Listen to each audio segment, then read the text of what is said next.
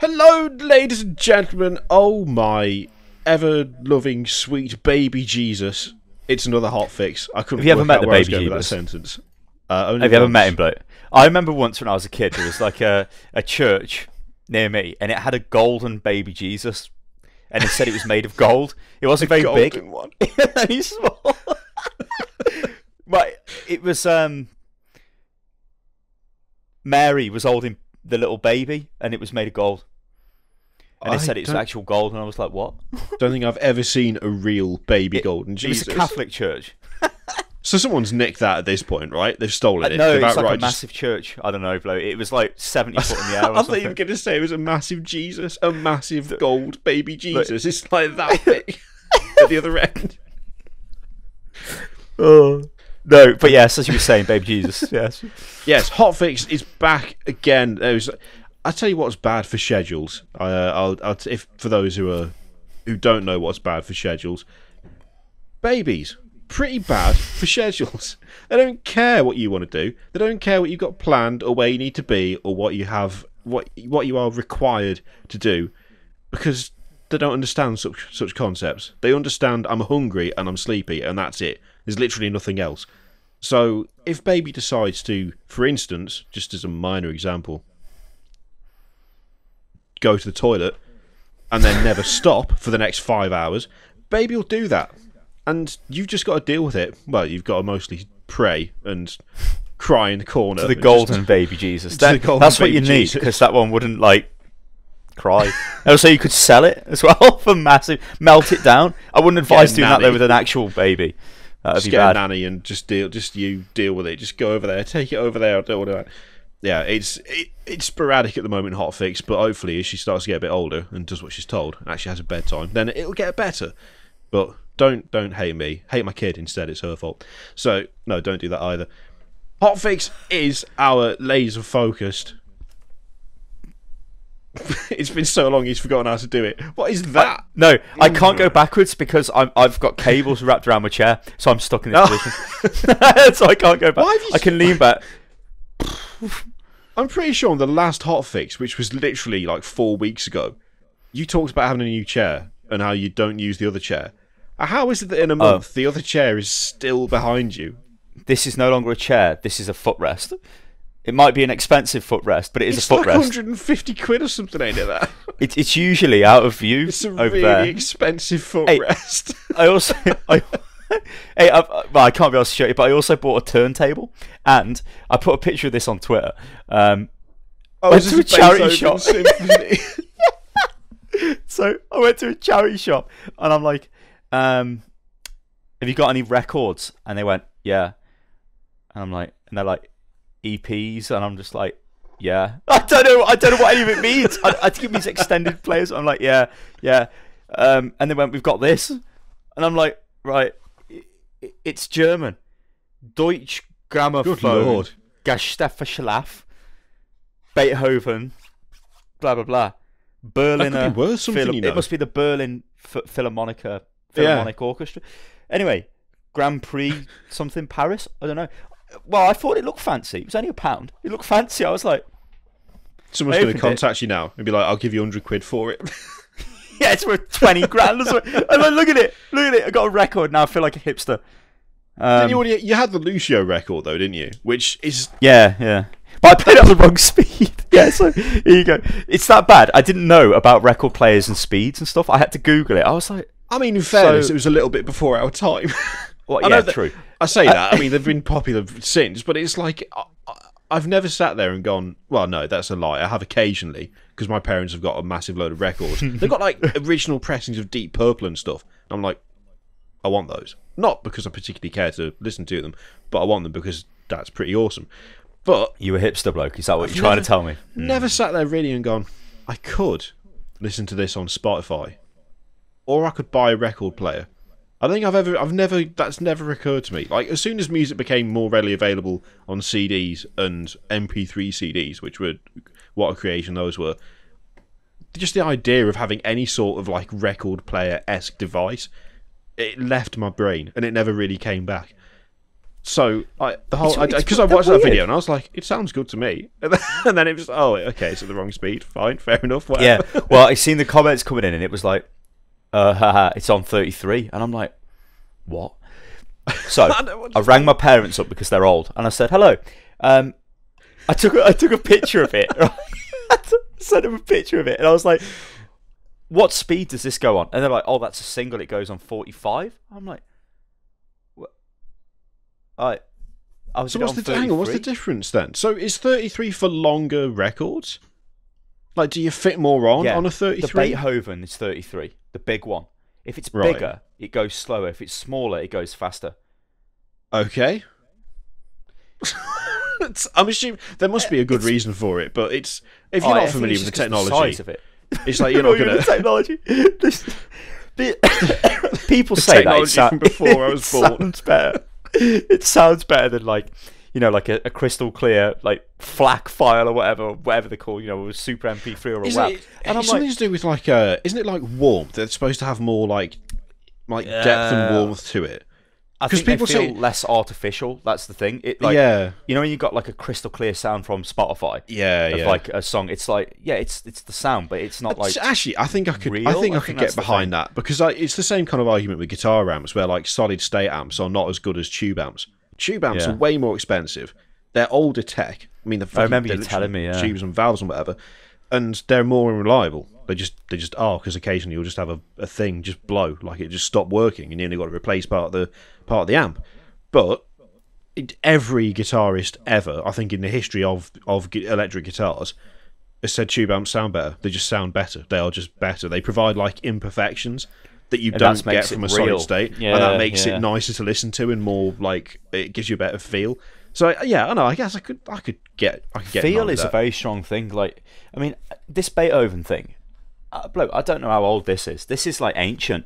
There is no way a CD of this age would still function. Really, it'd be wrecked. Oh God, no! Like it feels weird to me that like it's physically in my hand. I mean, obviously, it's only. Oh, and I didn't even know you could flip the things over, and they had tracks on either side. That blew my mind. But yeah, I think I might start buying them because I can plug them into that soundbar I've got, because it's got an aux out the turntable. It's only a really cheap turntable because it's got really shit inbuilt speakers. But obviously, you don't have speakers in a turntable. You plug them into a good speaker thing, do you? Yeah. I don't know anything about it, but it's just it's kind of nice to have it. Like it's nice. But this is the thing where he starts to go down the rabbit hole, where it's where it's like, I got this cheap turntable, and then eventually you'll come across something and be like, oh, it turns out that actually this turntable can slightly damage the records if you upgrade to this one. Yeah. But then you upgrade to one, and then you find out that actually the one just above it, which is only a couple of quid extra, and then before you know it, you've got a 200 quid turntable and a 500 quid sound system, and you're buying gold-plated audio cables because the sound travels better or something. Yeah, you're travelling the globe to find a first press of fucking Ludwig van Beethoven's. So whatever, it's like I can see how people get into it though. It's exactly. I mean, I suppose it's the same as like mountain biking or road biking. Or I'm looking for a new guitar amp at the moment, and it's just the rabbit hole is just real. It's just extreme. It's like, okay, I just want something small and relatively cheap. Oh look, there's a massive second-hand, third-hand market. All of this, it's like, oh my god. You explain to me, right, bloke? This is a record, right? This is the Lucio thing, and I'm like, right, it's just got Lucio's album name on it, right? Frog head on it, yeah. Yeah, and then it's got like the name of the tracks on the back, and then it's just got like a little bit of logo information. Yeah. Where's the speed? Like, there's no speed thing, so I put it on. Does it not say not on the back, like around where the logos are? Doesn't say anything on the record itself, does it? It's just got a little smiley. No, is it a smiley face or is it his headset? It's his headphones. Yeah. But it's like, the size stick. I don't know, but anyway, record players. That is, I have to say, that might be one of the more kind of excessive things to put in a. Was it the Recruiter's Kit or the Collector's Edition or whatever it's called? Yeah, they sent these. I've got 3 of them for some reason. I don't know why they kept sending them to me, but they they told me they were pretty rare, but I don't think they are. Those people have got them. Yeah. Also, some of the stuff inside them you do get, like when you buy boxed versions of the game, I think. Yeah. They're weird. But it's like, it just seems like when you put it on Twitch, I was like, that seems like a strange thing to put in, just because I don't see maybe I'm just completely out of touch with it. But I was like, surely not that many people will have the means to play it. But then maybe it turns out most people. And then there's me. Well, there's me thinking, oh, I'll get a record player and I'll make a video and we'll see what's on it. But then they actually just uploaded the tracks to their SoundCloud anyway. Oh well. At least you get to hear the actual full tracks in some at description. The wrong speed. Well, you know, but it sounds alright actually, even at the slower speed. Yeah. I did like the advice that someone gave, which is if you turn the video speed up in the player to 1.5, it would play it at the correct speed. I like that. Handy, helpful advice. Gone too deep. Who would have thought it? Helpful advice in the YouTube comments section. It happens once a century. Or it's the mark of the end times. We don't know which. Yeah, we'll find out. The four horsemen of the apocalypse are behind it or something. It is one of the four horsemen. Yeah, it is. Helpful YouTube comments. Right, let's get into... I'll tell you what, no, before we go into the news, there is something that I just want to quickly talk about, very briefly, which was addressed on your Twitter account not that long ago. There's confusion reigns. A while ago, I put a video on the channel talking about how I've had my own channel, I was going to move most of my content over there, due to just the fact that there's so much content going on everywhere that we can't spam Unit Lost with a ton of content. It doesn't work like that. It's not very good. It holds the channel back. So all of my stuff has moved to my channel. So all of the Unit Lost stuff is Sty's stuff. That's his stuff. Unit Lost is people will say to me, where's Steam Gift Gamble and shit like that? And I'm like, Kiri said, and he even made a video, and that's on this channel, which said it's on his channel. So go over there. Yeah, it's all of my content, all of my stuff. Like, Unit Lost is now Stylosa's channel with Overwatch on it and Hotfix, and everything else, all the other stuff, like the Let's Play stuff that I did and the Steam Gift Gamble and all the other stuff. I think we'll put Hotfix on your channel going forward, you know. Because I like Hotfix, shift it over. But I don't want to get like I don't want to get lost. Yeah, that's true. Yeah, so even Hotfix, and I like probably after this one will be on other people's channels as well. This is true because we don't even know. At the moment, I'm hosting and producing Hotfix, but it's going on the Unit Lost channel. But all my other content. Wait, mate, this one might be on your channel then. Yeah, it might be. This will be a good conversation to listen to. It's just gonna be really confusing for everyone. But yeah, it's like. Oh yeah, and actually the Patreon for this as well. We'll do something with that as well. Like we'll probably have you make a new one for it, so you can control it, because it's like the old Unit Lost thing. Because I'm going to change the other Unit Lost Patreon. Yeah, as well. everything is just. Some people were saying to me about that, and I'm like, I've got you got to understand. And it's like there's a lot of stuff for me to do, and everything get round to it. Everything's in. It might actually, if you, whatever. I was going to say, but if this goes up on yours and then going forward, all the rest of them go on mine. Whatever. However it works out. At the moment, everything is like still half integrated, because like we had the weird situation where I disappeared for like 2 months, and then you started making Overwatch content, and then the stuff that happened with me and my daughter in hospital and all that stuff, that stopped me from making any stuff. And then there was already loads of stuff on the channel, which, you know, there didn't need to be any more content on the channel because it would have just diluted it and made it really confusing for all the people coming in. It just means that everything's still slightly meshed together, but it doesn't need to be, because there's Unit Lost, which is Sty's channel, and there's my channel, which is Kirioth TV, which you can find at youtube.com/KiriothTV. It's also in the banner in the side of my channel as well. It says like pure channels. Yeah, and for God's sake, if I get one more email asking why don't you talk to each other anymore?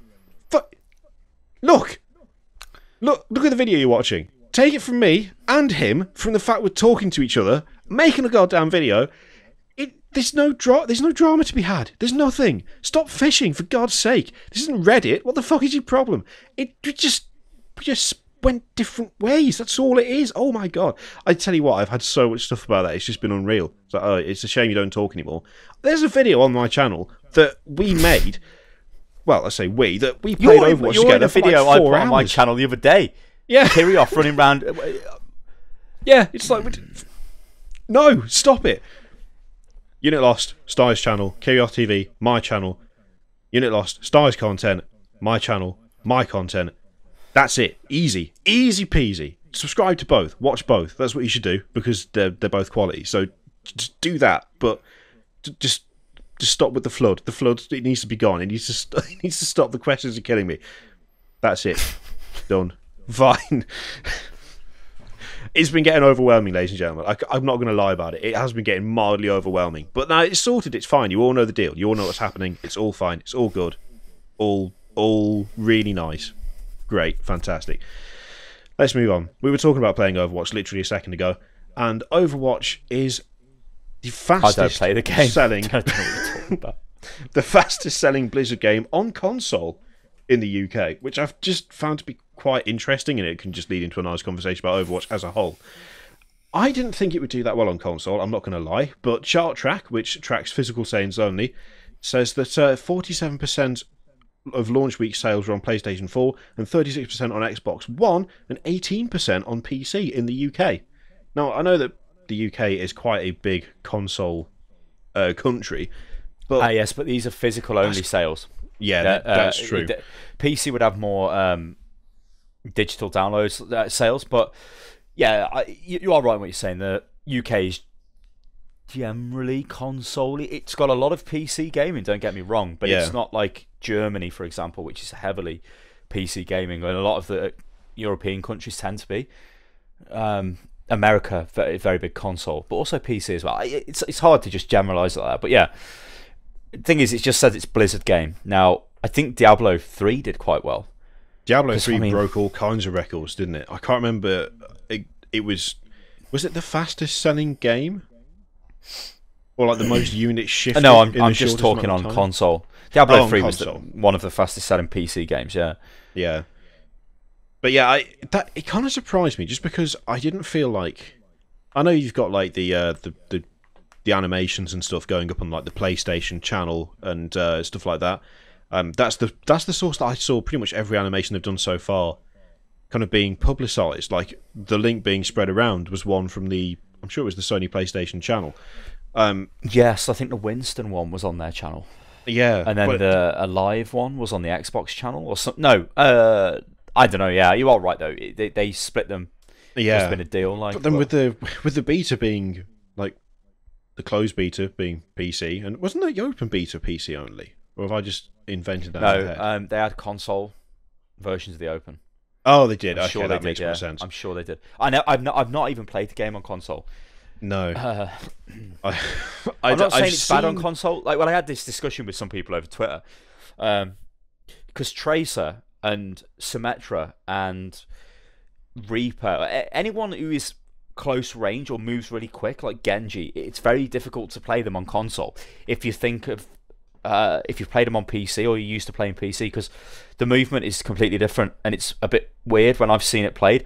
But like when you're playing it on console, you're just playing it on console, so you don't have, like, it's almost like a pointless argument me saying, oh yeah, it's must be really difficult to control because I control it on PC, whereas it would be difficult for a console gamer to play with keyboard and mouse.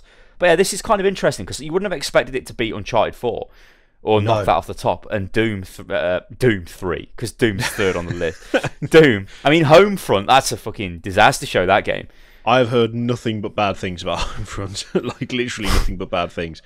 It's really good though. I mean, I know that you did have Diablo on console, but as far as I'm aware, Diablo 3 wasn't supported all that well on console. I don't believe they had quite as much of the... It was later. It was definitely much later. I think it was like Reaper of Souls when that came out or something. Because I got Reaper of Souls on the PS4. And because I remember it had a different control system where you could roll out of the way of things, which made it quite good. I really like that, actually. Yeah.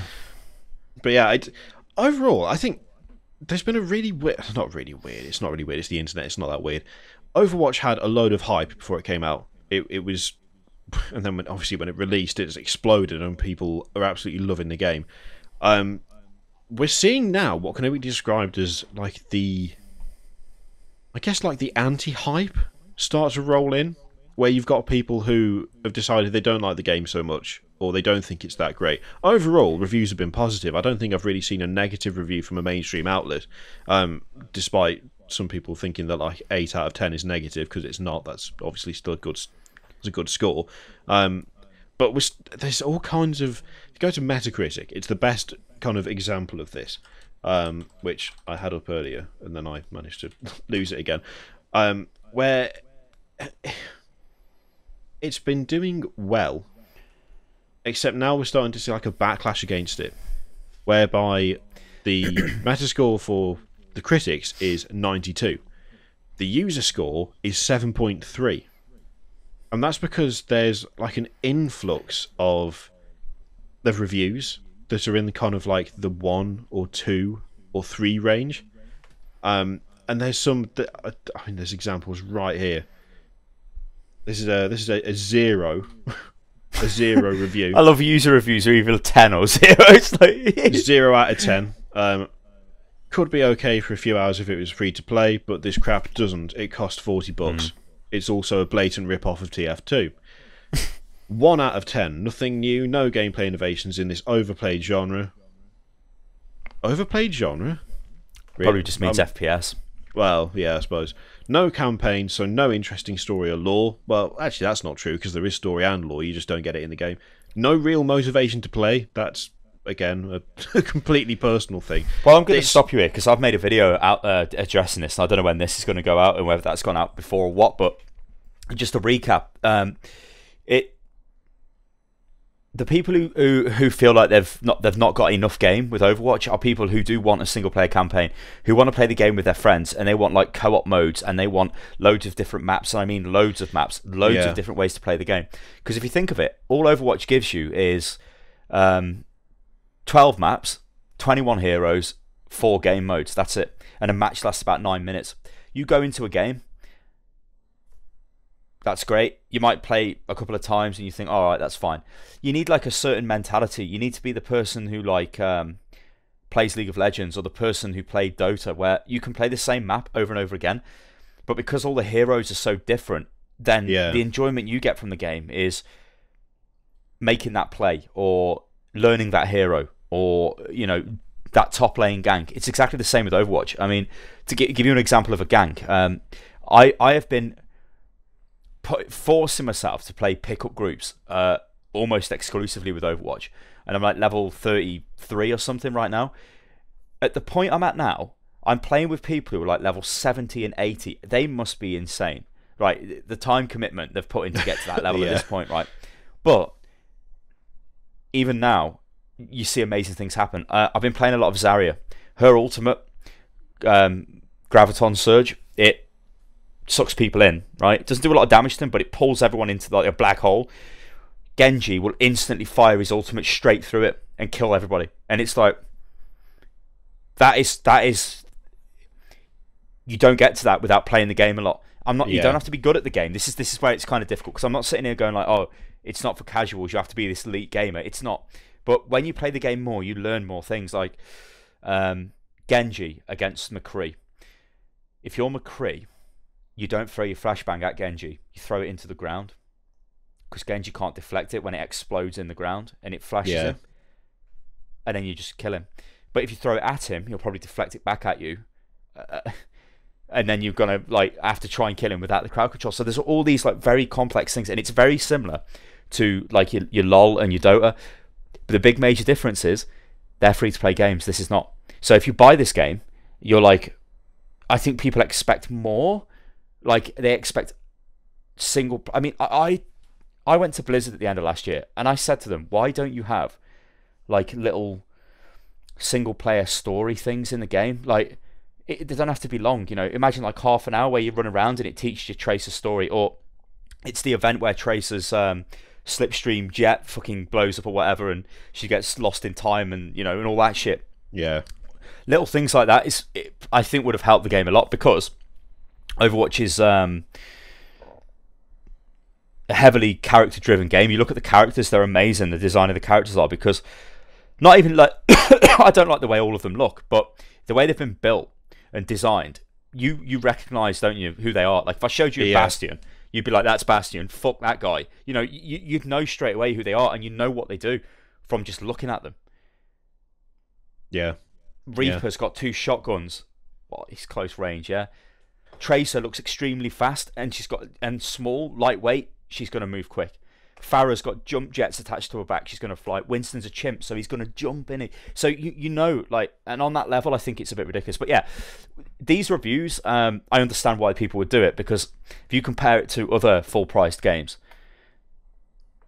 it is light on content in that respect. But you know what's really fucking dirty? This is fucking dirty. This is the extreme, and I think I've still got my notes open because I made this video before we started recording this. It's $59.99 for the Origins edition, or £44.99 for the Origins edition. When you go to buy Overwatch, it defaults to the Origins edition, and it doesn't show you the normal edition of the game. Yeah. It's a small link. They have to scroll down and click on it. It's fucking dirty. Because the game's only $29.99 or $39.99. That's way better. If that was the price for Overwatch, I don't think people would care. But because they're trying to give you Origins, like, hey, buy this because it's worth... Well, they make more money off it, right? Yeah. That is... The content argument, though, I think is something that could just go back and forth forever, because... For me... But, bloke, you can play this game for thousands of hours. It's like LoL, one map. This has got 12, like, you know what I mean? Yeah. That's the thing. I mean, there is the free-to-play argument where it's like, yeah, LoL is free-to-play, Dota is free-to-play, Team Fortress 2 is free-to-play. They are free-to-play, and that's fine. But just because another game is free-to-play, that doesn't make, like, a rival game worth less of your time or less of your money. Like, the content with Overwatch... It's not really, like, the content is only partially made up of the 12 maps and the 21 heroes and the game and like the different game modes. That is the basis of the content. The actual content comes from playing the game. And this is the other thing as well. There never used to be this thing of, oh, well, there's no story. I mean, let's look at Unreal Tournament, for instance. Back in the day, way back in the day, Unreal Tournament. Who was sitting there going, oh, well, I mean, I don't like multiplayer. So I just want the story for Unreal Tournament. That's what the game was.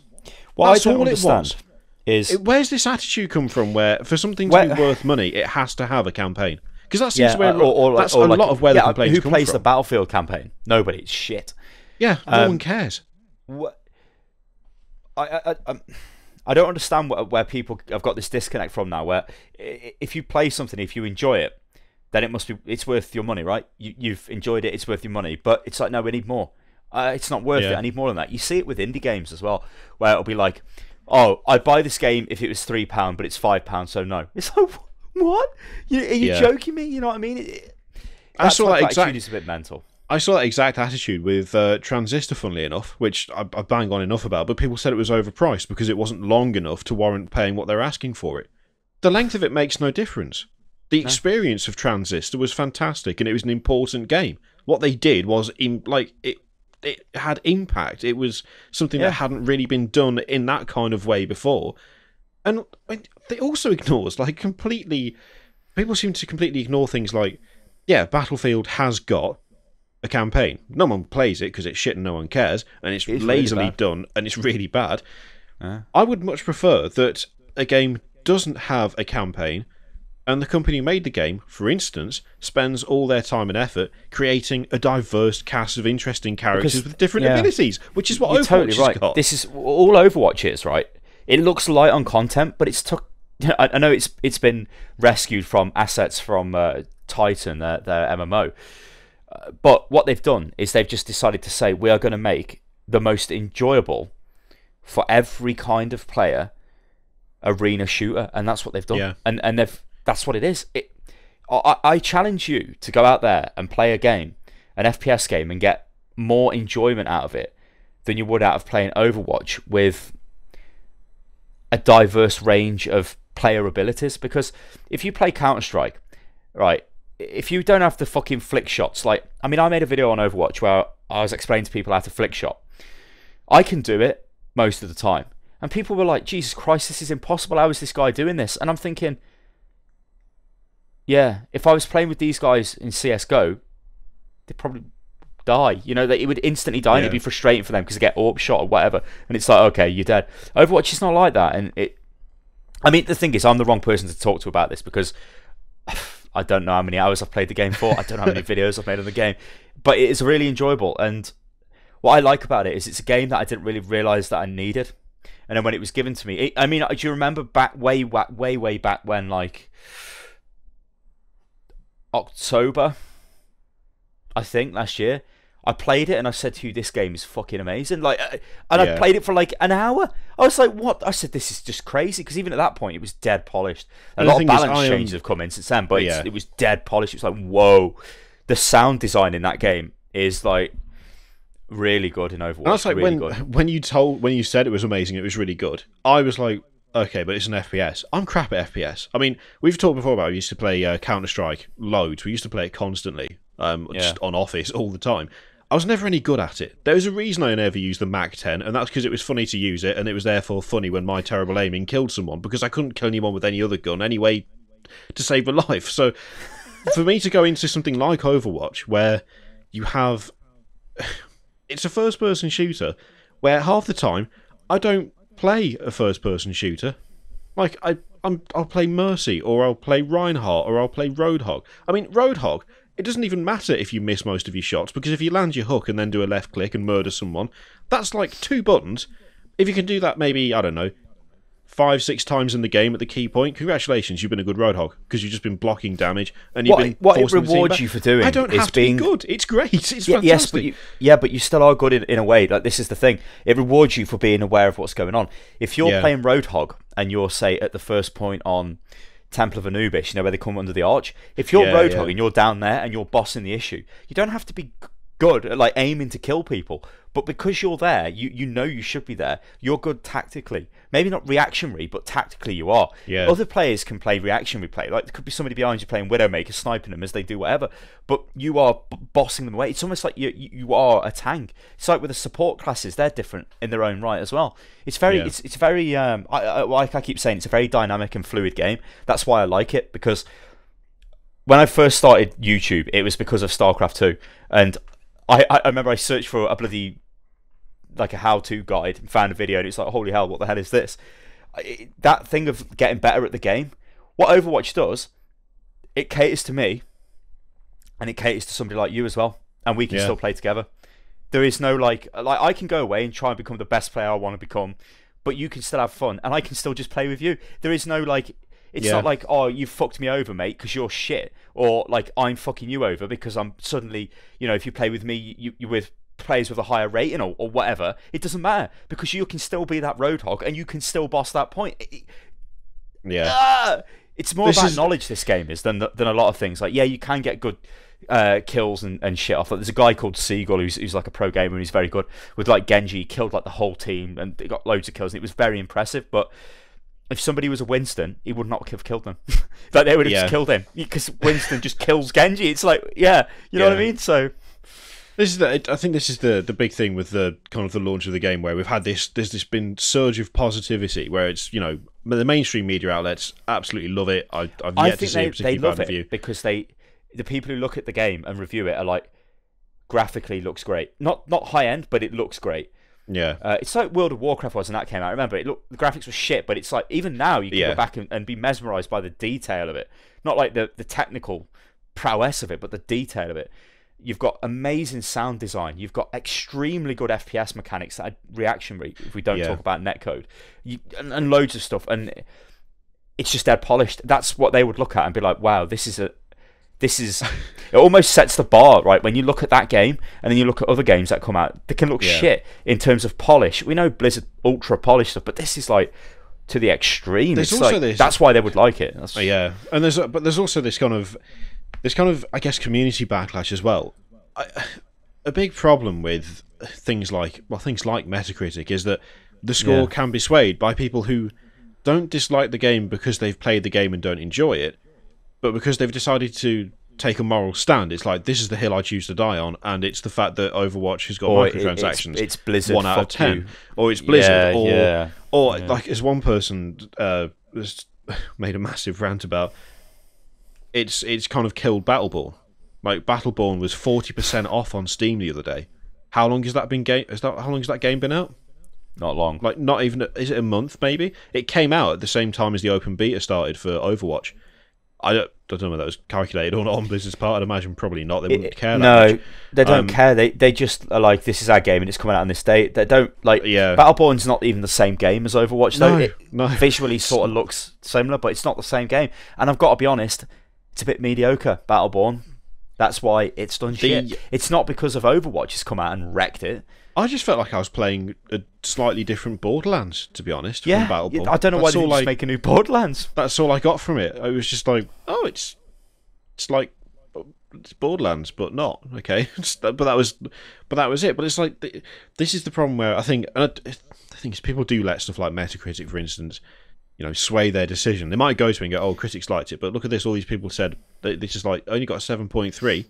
Like, yeah, but not really for good reasons. If you don't like the gameplay, that's fine. I don't have a problem with that. If you really don't like the fact it's behind a paywall and you sincerely believe that it is just like TF2 and therefore should be free to play, I don't agree with you, but I'm not going to, I'm not going to shout you down for it.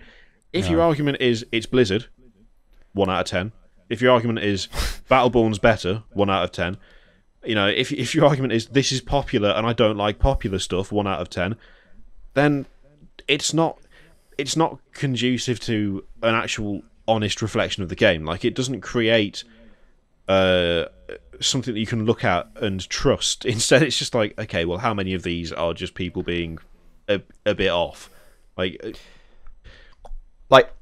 comments on the microtransactions, it is cheeky that there are paid microtransactions in the game. It's all for cosmetic stuff. There's no advantage to any of it, but I guess on their part, it's like, well, why not? Okay, we are selling the game. If you want to buy boxes, you can buy them as well. But it's like the boxes are the reward for leveling up, and as you level up, it gets slower and slower each time. So you'll get less boxes. So I think there'll come a point where you're like level 500 or something, and it's going to be 3 months until you get a new box. So you'll be like, yeah. But I think at that point, you probably would have most of the shit unlocked. I mean, I did buy boxes, but I've got a lot of stuff unlocked. The weird thing with the boxes is that on the same forum, in the same thread, I saw one person say that it was not acceptable to put that kind of stuff in the game, especially not at launch. Like, it's only just launch. They've got all the money from launch. They shouldn't be selling boxes. Then that same person, further in the thread, made the distinction that it's okay for GTA 5 to sell in-game money to buy items because they're using it to further support the game, which means they can release updates for free. Oh, and Blizzard don't have to do that because they've got Big Daddy World of Warcraft making loads of money and Hearthstone. It's exactly the same. I think that also speaks to a fundamental misunderstanding as to how companies work. Like, there are companies who have used one game to fund their other games. High-Res springs to mind. Tribes wasn't making a profit, so they dumped Tribes in favour of Smite because Smite was making a profit. Blizzard and most other companies are not going to continue to support a game that is causing them to lose money by diverting funds from another game. It doesn't make any sense to do that. Why would you continue to support something that is literally draining funds from your company? You wouldn't do it. So, if you couldn't buy boxes, for instance, and say, I don't know, 12 months down the line, I don't think it's going to die out anytime, even remotely, to be honest, but just as a kind of off the top of my head example, say 12 months down the line, the player base isn't as big as it was, people aren't buying the game as much as they were, they're not selling loot boxes, the game is no longer turning a profit. Well, they'll just turn it off. Just because they've got other franchises that earn them money doesn't mean that one franchise can just freeload their way through. You can't. The interesting thing with them is they remember when it was announced at E3, at BlizzCon, and they didn't actually say what if it was paid for or if it was free to play, and they dodged the question. See, so even at that point they didn't know. They were like, well, what should we do?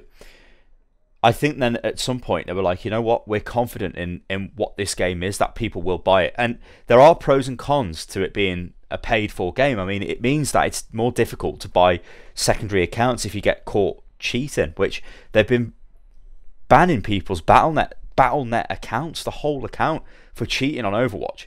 And that's it. The IP ban them. They're just gone. It's like, well, not IP ban, because you might IP ban a fucking internet cafe, but they ban the account. So the cost of buying a new account is very expensive. And that will reduce cheaters. I've not seen any cheaters. I've played hundreds of games. Not any evident ones anyway.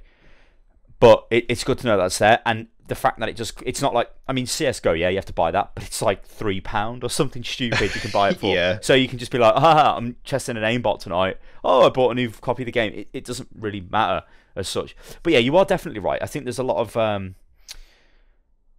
it's almost like the EA hate, right? It's like, oh, it's from EA, it's shit. Pff, EA, fuck you. It's like that, like, cool to hate them. And at the end of the day, I don't give a shit about any game company. I just give a shit about what the end product is. And that game is really fucking enjoyable to me. Like, really enjoyable to me. Every game I have, something crazy happens. Or something happens where I'm like... Yeah. And I'll say this and then we can get on to the next topic. But today, I was Bastion on the last point on Numbani, defending. I switched into Bastion and I was trying to be dirty with a turret. I was getting killed. But then my ultimate came up. You can rocket jump with Bastion's ultimate really high.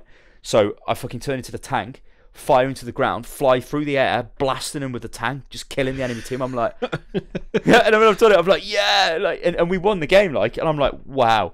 Like, so you get things like that which happen all the time. Yeah. In the last couple of days, I've had two things that have really stuck out to me that have been like everybody. Yeah, but it's like this is why I play this game. One of them was I got killed, which was just it was a fluke, but it was an amazing fluke to see when it turned out to be player of the game, where a Winston went full ape and just started beating the shit out of the team. I was Roadhog, and I was like, I might be able to stop him from beating the shit out of us here. I hooked the guy. I hooked him, he turned round, as just as I did it, so he was facing me, smacked me in the mouth, and I flew off the map. I was just gone. It was on Numbani. I just went straight off the edge. And I was like, well, I deserved that. That was pretty funny. That was like, I hold my hands up. That was my own fault. What a stupid thing to do. And then the day after, I was playing Roadhog again, because I got the legendary skin where he's dressed like an islander. So I just play him all the time now. And I managed to get 5 out of the 6 enemy team in the little on Volskaya on the first point, where you've got that health pack in the little building just by the first point. Yeah, like it, yeah. They all went into that building. I don't know why they went in. I don't know whether they had a hive mind thing. Tell me you ulted them and just fucking wrecked them. Yeah, in the corner that the health is on, and I just annihilated all of them. And I was just like, this is fucking quality. And isn't that what gaming's about? You see, this is like, yeah, I'm getting older now, Mr. Kirioth, and I just want fun. And he's giving me loads of fun, and I'm just like, hey, man.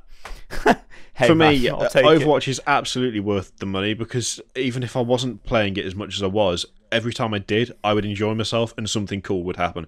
Every single game.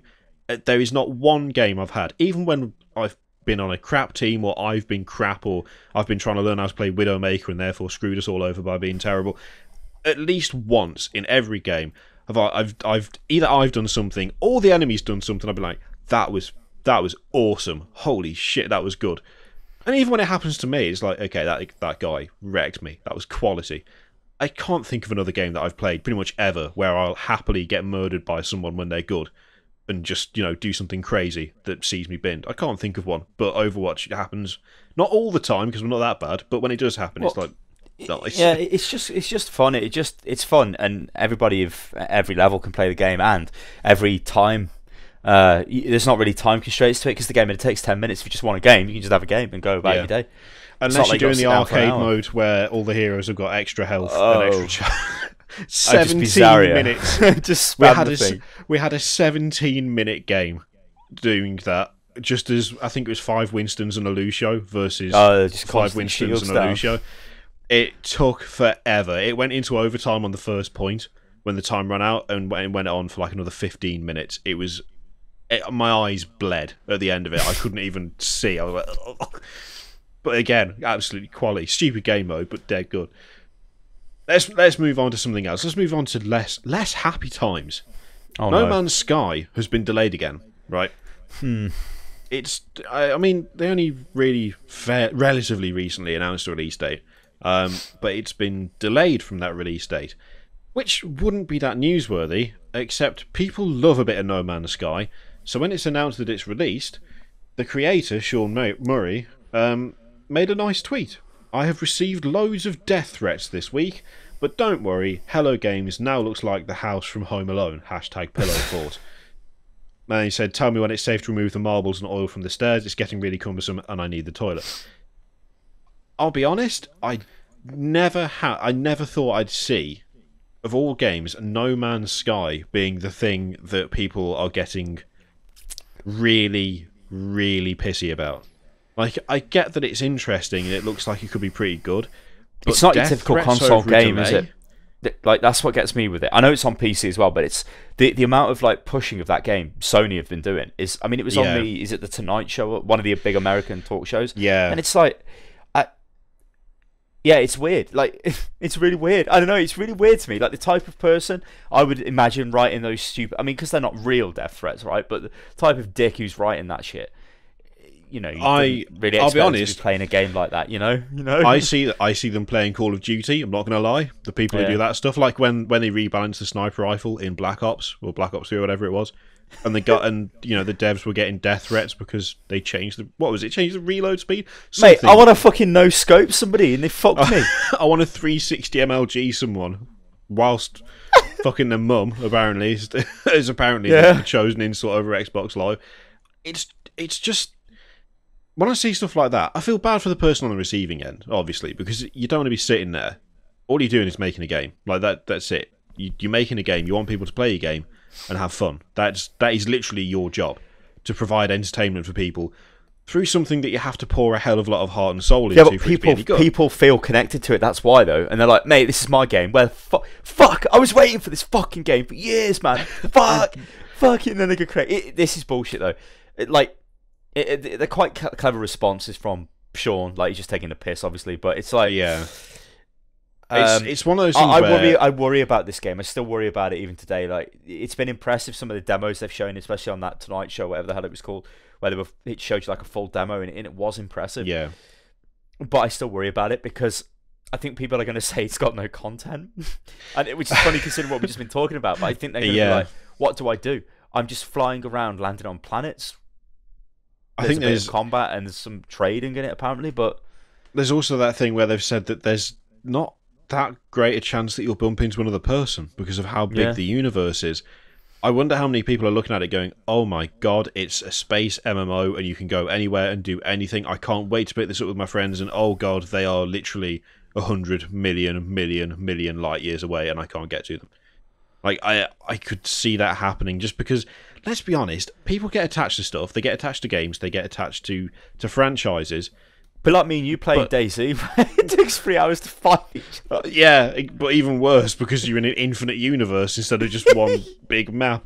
Where are you? I'm a trillion light years away. That was so frustrating. Didn't we do that for a stream once where we played that for like 3 hours, finally met up, we had some guns, and then we just died? We didn't know the layout of the map. I still don't know the layout of the map. And our way of finding each other was, what side is the coast? You're like, it's on my left-hand side. And I'd be like, okay, I will run with it on my right-hand side. Or something. Except if we were already past each other, that wouldn't help because we'd just be running in opposite. And that happened once where I ended up at the top of the map where it wasn't finished. Because there was no, like, the water just stopped, and it was just like. But yeah, it's like, people do get attached. They get really, really attached to games and franchises, and like, and it applies to like films and books and stuff as well. Like all the people who have a go at George R.R. Martin telling him to finish the books before he dies, which is like, chill out, mate. I think he's got a bit left in him. I think he's probably all right. It's so harsh. It's just, people are like, yeah, but he's fat, he's old, he's going to die next year. And you're like, or not. I mean, it's not set in stone. Hey, Winston Churchill was fat and smoked a cigar and drank champagne every day, and he lived till he was 90 odd. Yeah, do you know a very interesting fact about Winston Churchill? In 1918, he got a letter sent to him from an admiral, and it was the very first recorded ever use of. Is it LOL or was it? No, oh my like OMG. Oh my god. Yeah. Because didn't he say OMG, like with the full stops in between, and then in brackets afterwards, didn't he write "Oh my god" to explain what OMG meant? So he invented "Oh my god." So every time you see that, ladies and gentlemen, he's trying to make it. I like the fact that back then it's like even then people were trying to make stuff a thing. It's like, I'm going to make OMG a thing. I'm going to have to explain it because Winston Churchill won't know what it means unless I say it. Can you imagine putting that in a tweet? This was amazing, lol. Open brackets, laugh out loud, close brackets. I like to think Winston got it and was like, my god, and then made it happen. Life-changing. He just starts using it around the office. Someone hands him a piece of paper, he just goes, but like this, oh my god! Winston, we need you to be the Prime Minister. The Nazis are attacking. Oh my god! It never actually happened like that. But, you know. You know, he just went OMG, and then he just got on with it. What was I to say? Yeah, people getting like ridiculously attached to stuff to the point where it's like, this is what I want it to be. This is what it will be. It'll be great. But they haven't really researched it all that well. They haven't looked into it that great. They haven't really done like what is it? On the due internet, diligence. an argument takes place without any information. Well, this is the thing.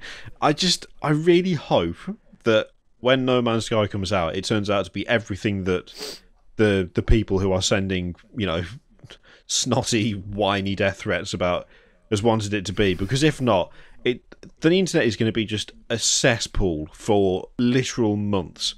If it doesn't turn out to be everything they've wanted and more, isn't it? It's going to be unbearable, absolutely everywhere. But it's so like bigged up to the extreme that I think people will be like, well, hang on, this hasn't got everything imaginable in it. So can it be everything that they want? I think I'm going to enjoy this game when it comes out, but I just worry for it because of the mass market advertising that it's had. Yeah. It's still the type of game it is. It's not by far really the most baffling marketing push I think I've ever seen, just in this industry as a whole. As well. Just weird. I mean, I thought, what was it? Unraveled.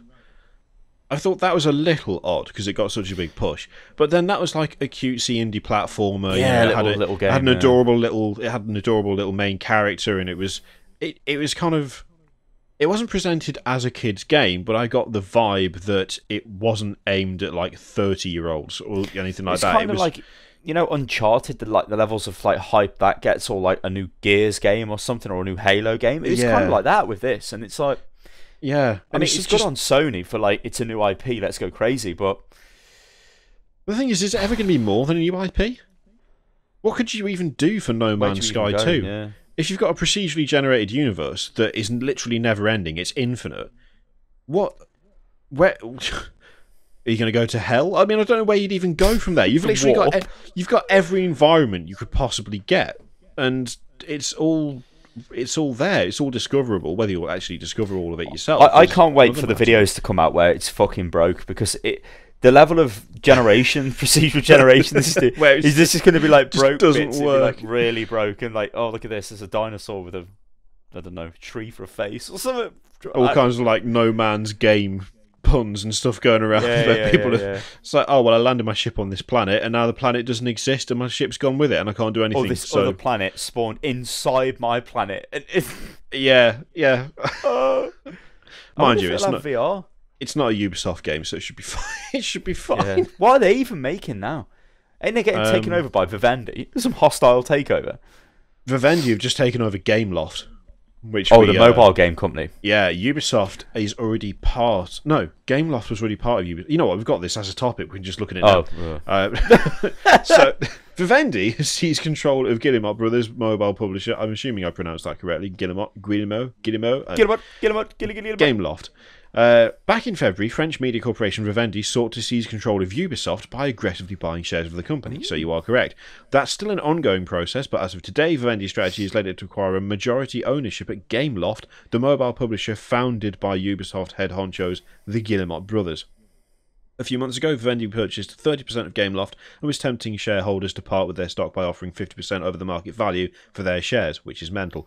Vivendi's strategy paid off, as it's now in charge of GameLoft, publisher behind Asphalt and Modern Combat. Isn't that crappy one that Schwarzenegger did a load of adverts for? Modern Combat is a Call of Duty clone on mobile. Asphalt is a shitty racing game. Yeah, they're not very good games. They GameLoft, they've got like a Halo clone, and it's called something very similar to that and shit like that. But they must sell well. Mobile Strike is the one you're thinking of, because it's like Mobile Strike.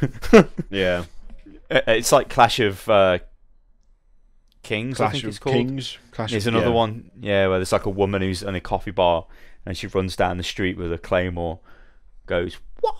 It's like I'm pretty sure at this point, Vivendi are massive. They're huge massive. now at this got point. A shitload of money. And I think my god, yeah, they've got the Canal. They own group, a load of stuff. Canal Plus. Yeah, the French television thing in it. Universal Music Group.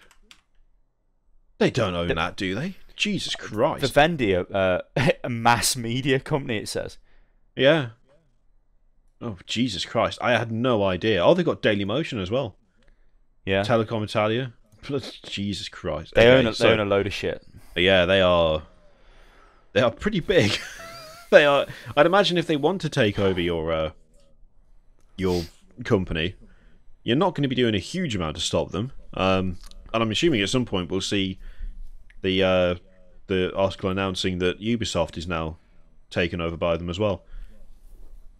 Because I don't see how they'd stop that. Ubisoft doing anyway. Def Jam Records as well.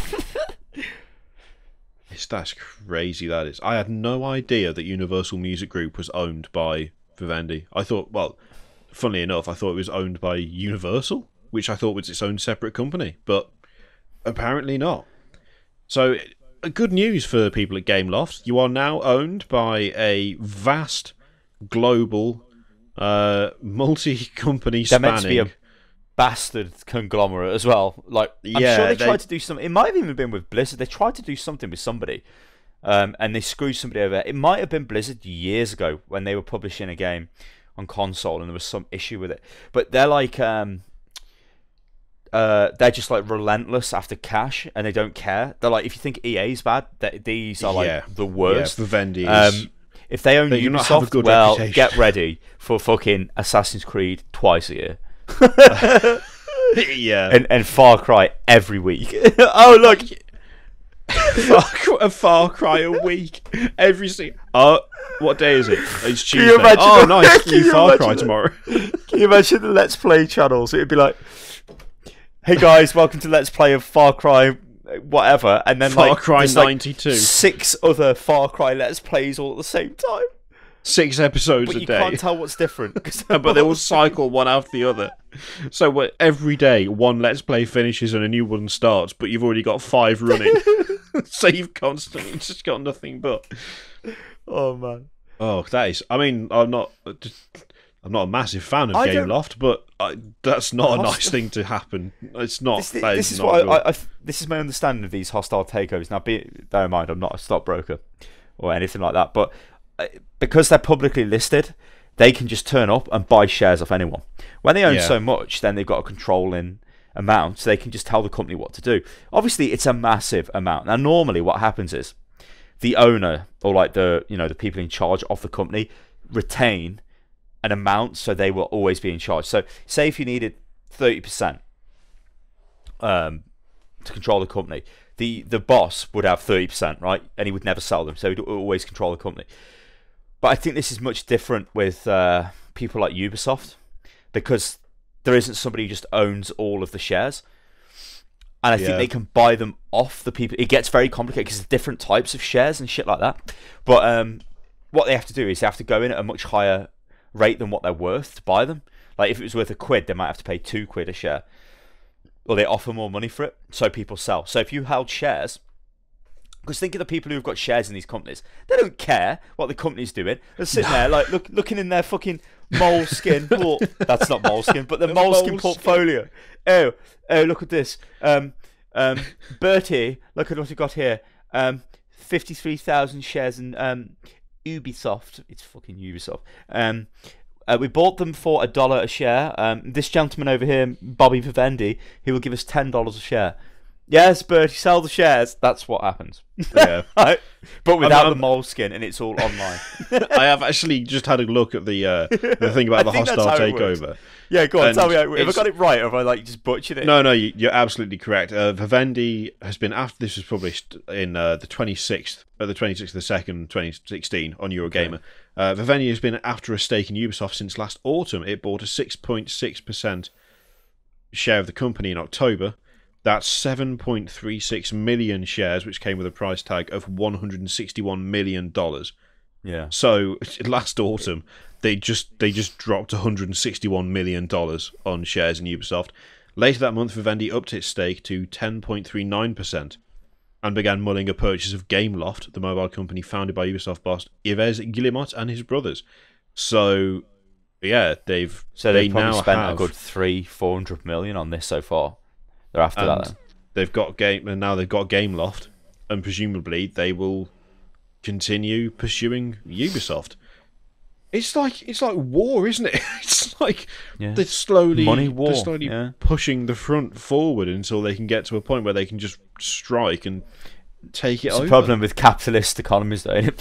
Whoever's got the most money can just do what they like, and it's like we need Comrade Corbyn to come in and found the communist utopia. He needs to go away. He needs to go away. I thought he was going to be good, and I just look at him and I'm embarrassed for him now. He's not really doing anything, is he? He doesn't do anything. Although then again, at the moment, he doesn't need to do that much because the cameras like just slagging each other off constantly. Wasn't he caught on fucking record saying like, "Fuck it, we shouldn't even be in Europe," even though he's saying we should? Didn't I hear something about that? Like he said something, we'd be better out of it. He's changed stances before. Well, he did the same thing where he said that the London mayor, Sadiq Khan, the guy who won the London mayoral election, he said that Sadiq Khan had shared a platform with terrorists. And then after Sadiq Khan became mayor, he said that it was something along the lines of he's the right man for the job and he looks forward to seeing how he does. And Sadiq Khan is a great man. And it's like, oh, okay. So last month he was a terrorist. This month, salt the earth, lovely guy. I seen him on the news and he was like, he went, we come from different backgrounds. His dad was a plumber and mine was a stockbroker. Right. Great, welcome to the leaders of our fucking country. I hate stockbroker bloke represents the common man indeed. Daddy was a high-powered stockbroker and he sent me to Eton where I met Boris, and now Boris is trying to fuck me up the arse. We're all in it together, which is why I sold my shares in the Panama tax haven company for £30,000. But it's okay because I declared it. No, a small 30,000. Oh, a small 30,000. The fuck? I've literally never even had, I think, in the course of my working life, £30,000. No, but bro, it's only a small amount that, I just sold a few shares. I'd shank someone for that right now. I sold them to the Vivendi. I would shank someone in an alley for that. If you're willing to pay me. There you go. That's pretty, bro. That's a bit dear for a hitman. Come on. I mean, a crisp £50 note. What about that? I've got to buy a replacement knife though. What if I have to leave it in the body? I mean, with the body. No, I'll give you the knife. In the body. If there's a murder and there's like a brand new knife, you see it on the news, and a crisp £50 note on the floor, you know who's committed it. That would be the best sort of super villain. Like, just imagine what's his name, Fisk from Red Devil. Not Red Devil. What is it? What's his name? What is it? I've forgotten the name of it now. Daredevil. Why would Fisk have a £50 note? He's a billionaire, ain't he? He wouldn't have a £50 note. He could use that as his calling card for when he's had someone murdered. They're dead, but they've got a crisp £50 note in the mouth. He just leaves it there as like a tip for the coroner. Series. Fucking hell, I'll watch that. That's going to be quality. That was the best part of the last series of Daredevil. Yeah, Daredevil's a bit shit, but the Punisher. He was by far the best. I know that in the show, Daredevil is like he is not just a blind guy, but at heart, to me, he'll always just be a blind guy. It's like, what's your special power? I'm blind. It's just. It might have been a good show, but it still didn't fill me with with the Punisher ain't got no special power. He just kills people with guns. He has. That's his special power. His special power is he can get drilled with a power drill in the foot. Then just get up and murder someone afterwards. He's just like a hard knock. He's quality. This has got nothing to do with Vivendi. But anyway, yeah, so Vivendi are trying to take over Ubisoft and they're taking over GameLoft. Based on what you've just said there, they will. They're actually going to take it. They got and no then you'll get Assassin's Creed every week. No, Far Cry every week. Yep. It's... Good luck. Good luck, Ubisoft. Christ. Moving on. Minecraft. Hang on. Vivendi own Machete Music. Machete Music? Machete Music is an urban music label owned by Universal Music Group, which is owned by Vivendi. Machete. Who's on Machete Music? It's got to be someone good on Machete Music, surely. The genre of music is reggaeton, or something. I've never even heard of that. Hang on. Yeah, it's Mac and Daddy. I don't know. I don't know who that is. I don't think that's earning them loads of money, but they own it. Omar. Extreme. Extreme. That's quality. Extreme. Oh, it's not the extreme I thought it was. Oh, they focus on the Latin genre of bacata. So, there you go. If you're in for some Latin bacata, then extreme are your guys. Anyway, Minecraft. This is quite a clever title. Looking at this. Ad block. Minecraft forbids building promotions.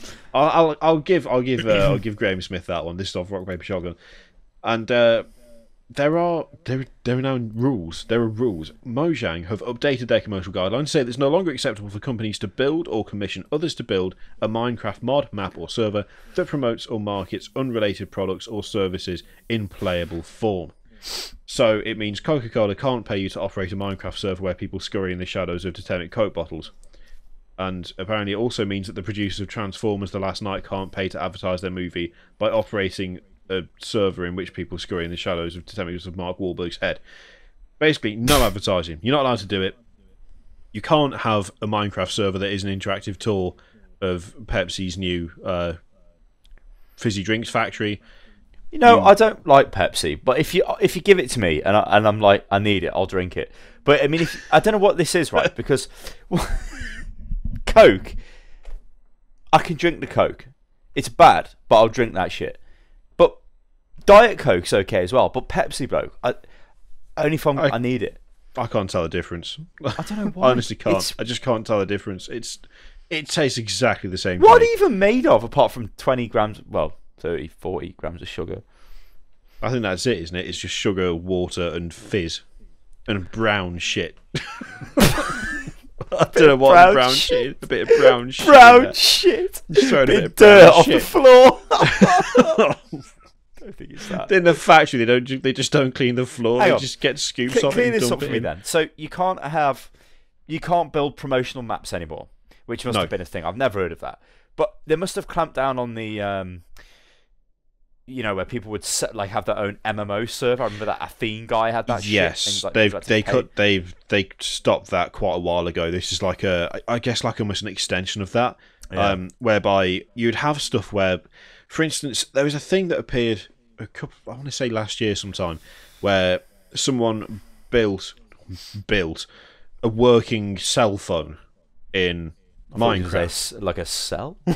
Okay. Whereby you could call people from Minecraft and it would call an actual phone. Obviously, that's not real because it was all set up by a telecoms company. And you can't build a real phone in Minecraft. I was going to say, as far as I'm aware, it's not even possible. But you can't do that now because that's essentially using Mojang's work to create advertisements without them getting anything for it, I guess, is the main motivation behind it, because it's not really the same as someone coming up with an advert from scratch and shooting it and actors and all that stuff.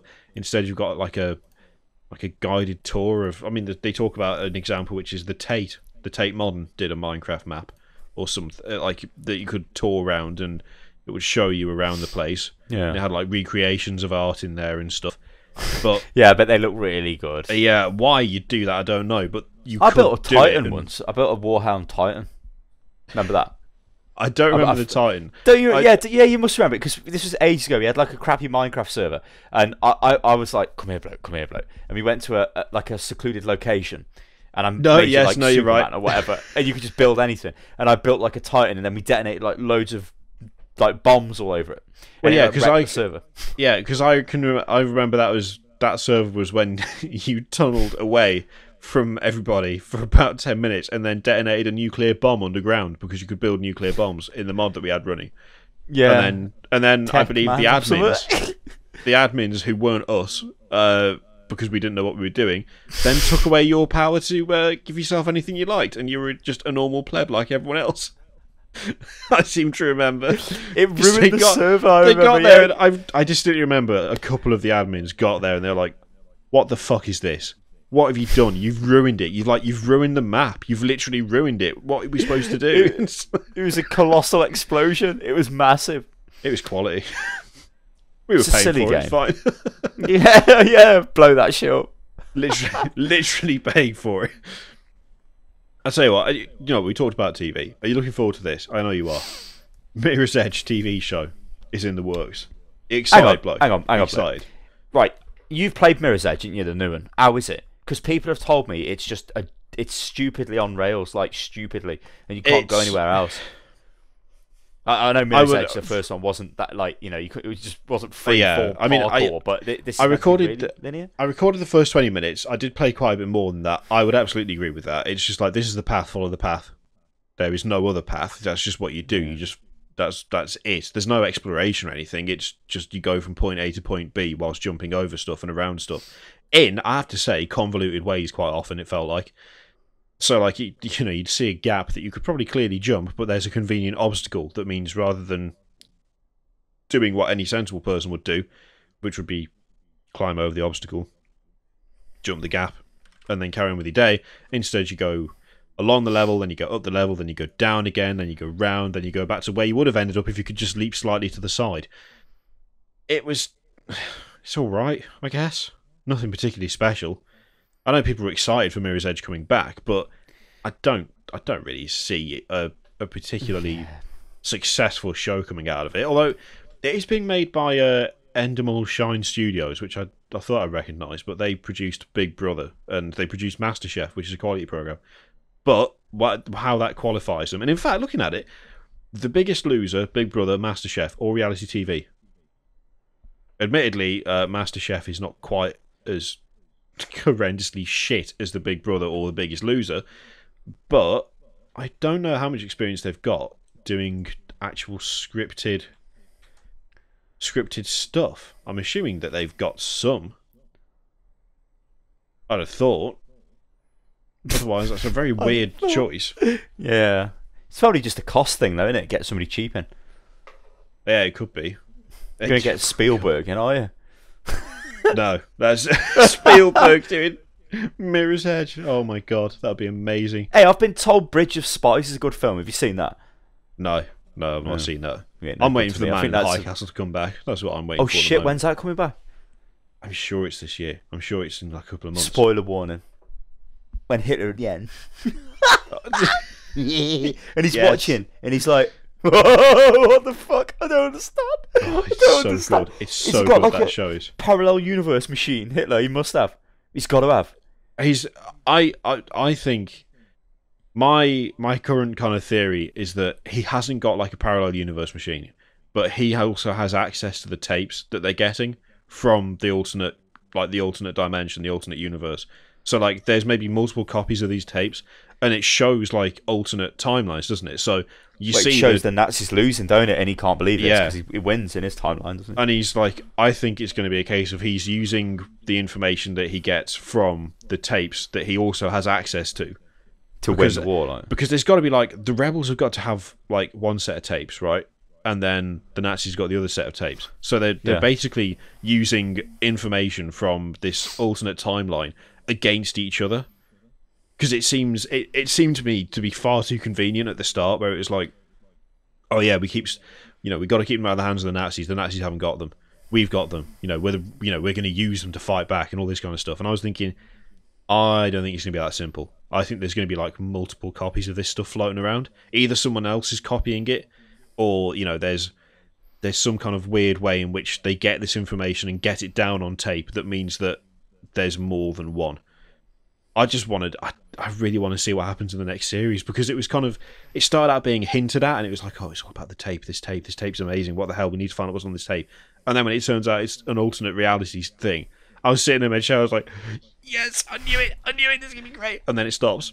And it's like you don't get anything else until the next series. And but Hitler, I can't remember the name of the guy, but he's there to kill Hitler AD, and he gets like Hitler's golden Luger or whatever. I was thinking, and Hitler just like looks at him like, and he just uses it on himself. He like convinces him to blow himself away. It's amazing. Anyway, it's Hitler's such not a good person. The acting in that is dead good. Like when they put that film in the cinema and they see the guy that they've been helping, who's and he's like executing people. Yeah, he's claimed to be in the resistance. It says he's a Nazi.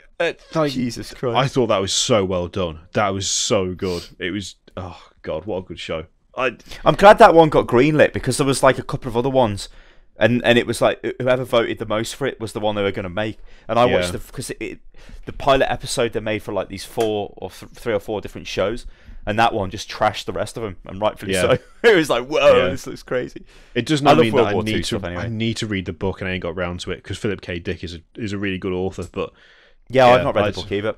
The thing I remember from the first episode, I think we've gone off on crazy tangents here, but was where he pulls his lorry over and he thinks it's snowing. He's like, it's funny, and the copper stops and he's like, oh no, they're just burning the disabled people or something at the local incinerator. It's like, oh god, yeah. All right then, okay.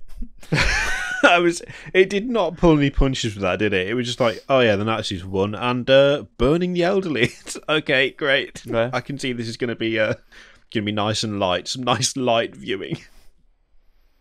Although, mind you, it's probably too soon to talk about Game of Thrones spoilers, ain't it? We won't do that.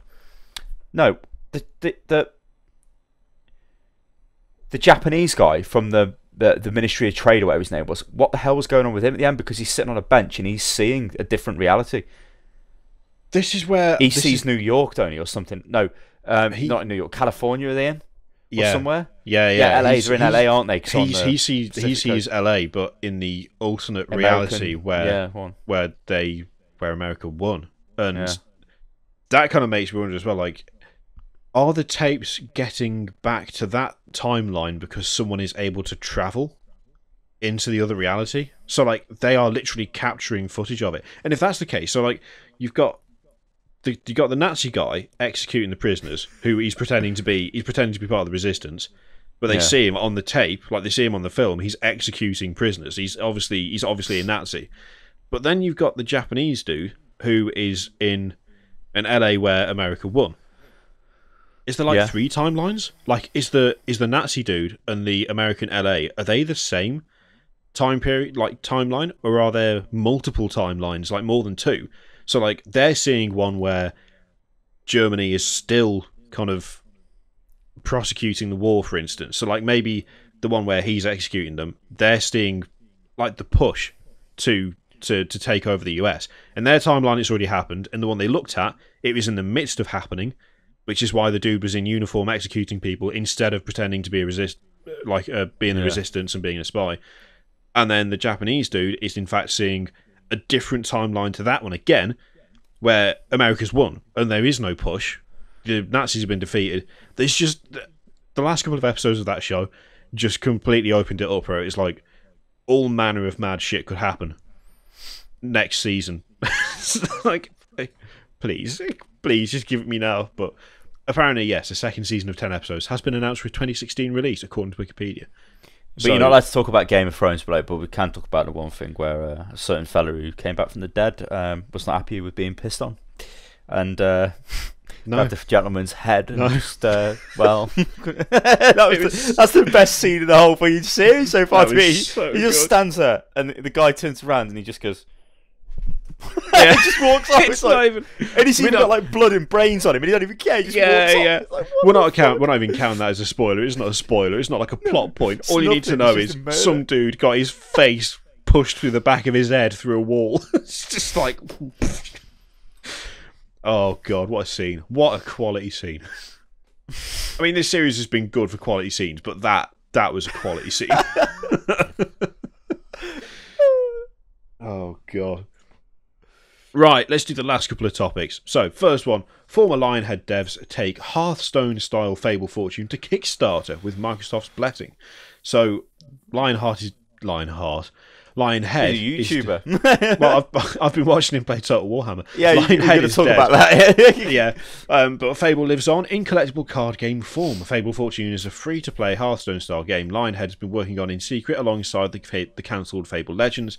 Microsoft shut them down in March, leaving 100 people looking for a new job, but the core Fable Fortune development team convinced Fable over to Microsoft to license the franchise for use with the game, and under a new developer called Flaming Fowl Studios have taken to Kickstarter to ask for £250,000 and so far they have raised...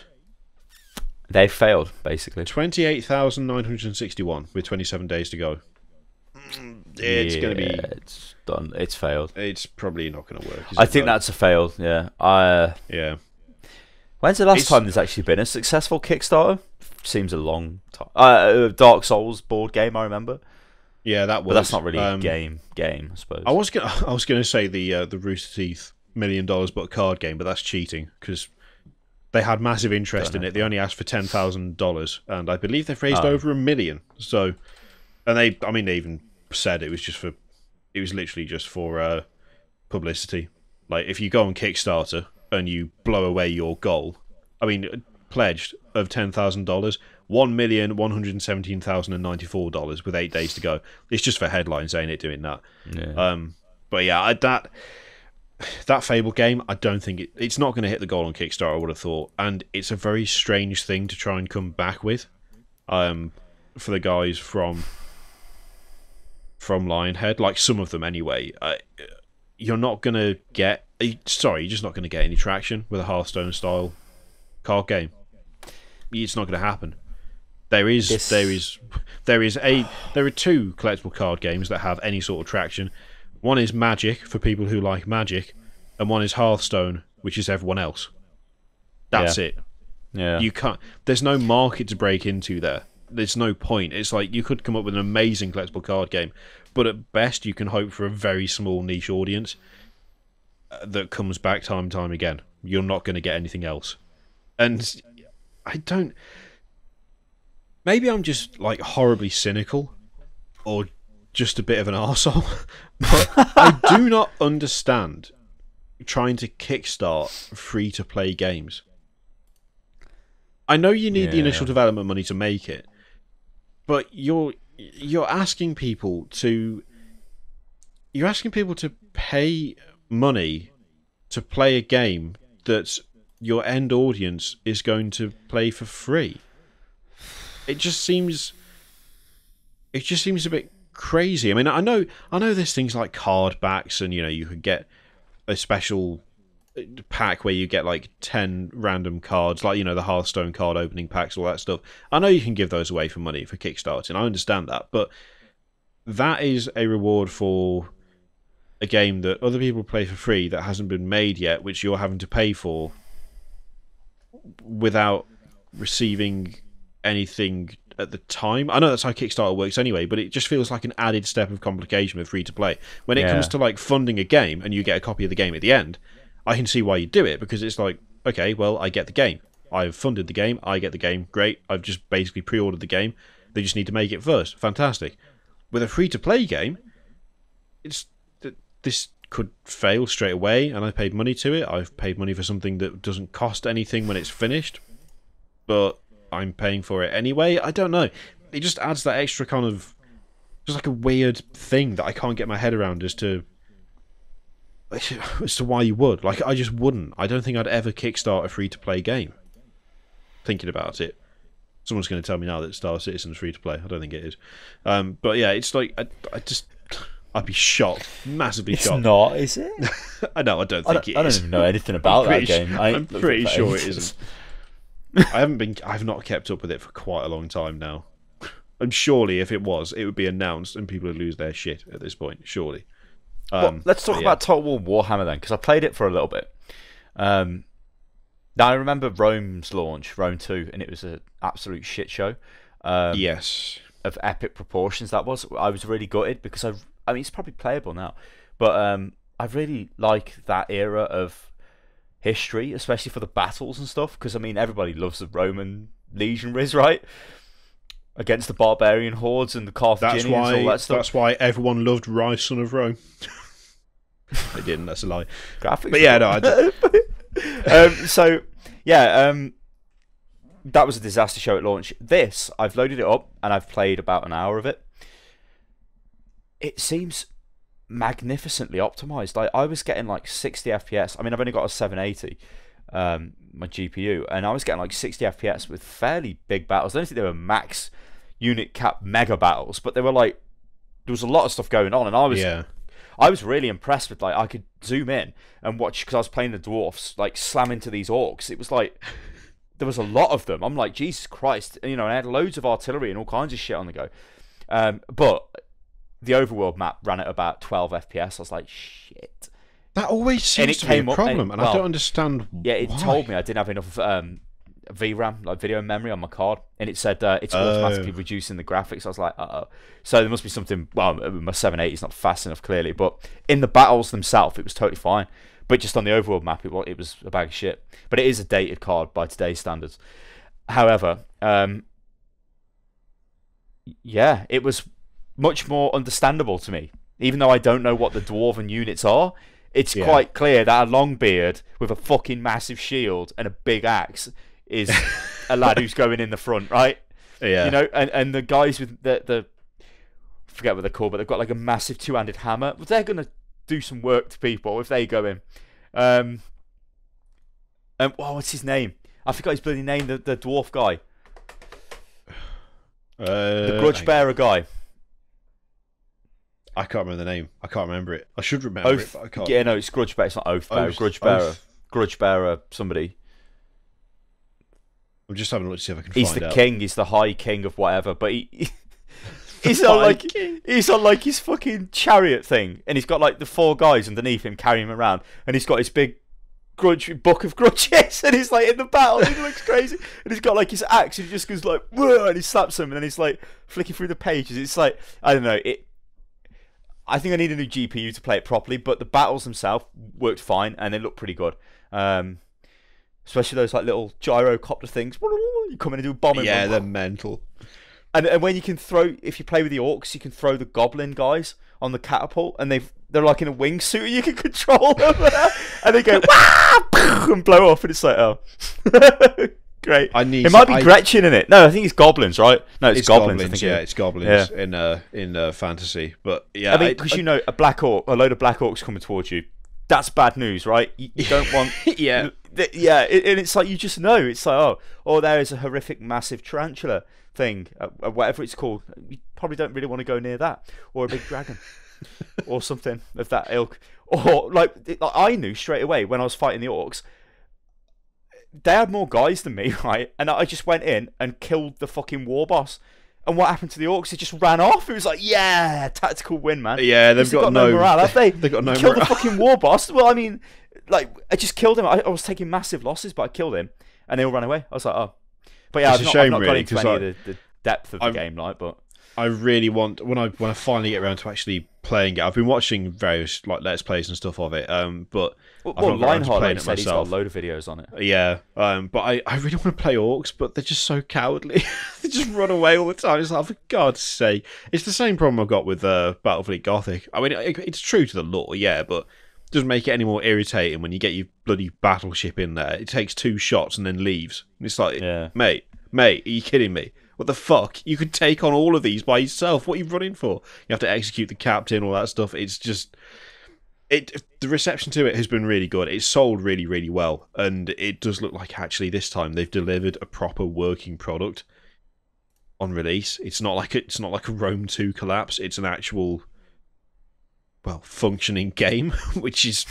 Let's be honest, Creative Assembly, they do make some good stuff, but they have a problem with releasing games in like really good state. They always have. It's not like anything bad with the games themselves, like design wise they're fine, but they just seem to have an issue with launching them in a way that means that the games work fully when they first launch, or they don't run at 1 frame a second or just start chugging at random and stuff. But it looks like they've actually managed to pull it off this time, and to be honest, they needed to, I think, for this. Like, they keep saying it's like the biggest Total War game they've ever done. It's not just that, but it is also connected to one of the most sort of recognisable, iconic franchises. Even if you only know of Warhammer 40,000, that means you know the name Warhammer. You know what Warhammer means. You know what it is.